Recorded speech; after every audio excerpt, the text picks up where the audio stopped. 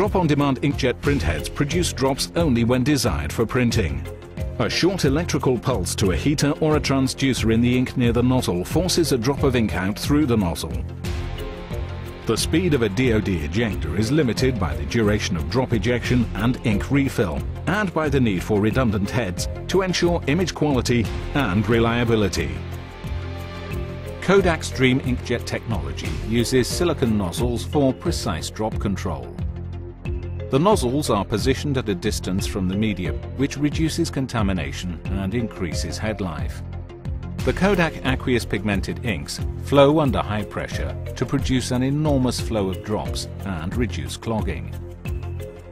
Heaters warm the surface of the fluid jet as it exits the nozzle. This thermal pulse modifies the surface tension of the jet, causing a disturbance to travel down the jet filament and break the stream into droplets. The drop size is proportional to the time between heat pulses and the stream velocity, both of which are easily controlled. Large drops are formed for printing. Small drops are produced for non-printed areas and therefore recirculated.